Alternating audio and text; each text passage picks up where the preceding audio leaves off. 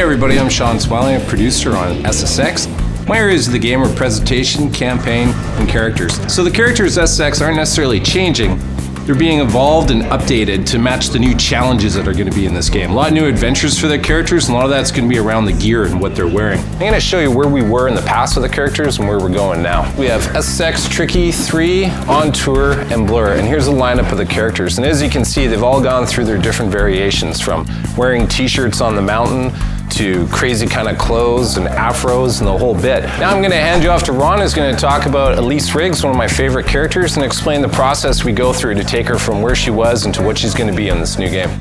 I'm Ron Bignell, art director on this franchise, and I'm just going to take one of the characters here, run you through sort of a process in terms of how we're evolving our characters. It's about staying true to the franchise and bringing the SSX IP characters of the old and bringing them into the SSX of the future. And there's a flavor that's going on here, which is more about believable gear, believable wardrobe, to enable the characters to exist and do their best in this more of a rough, natural world. Over here, just a few small images from SSX, SSX Tricky, SSX 3, On Tour, and Blur. And you can see she's remained very consistent.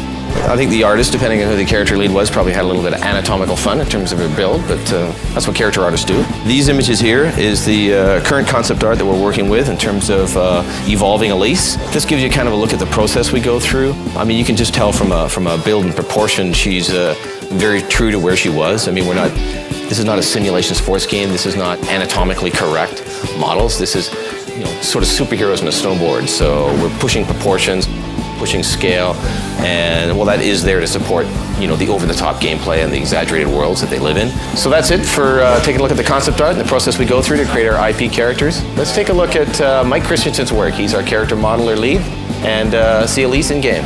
All right, so I'm going to go through a few quick steps on how she was created.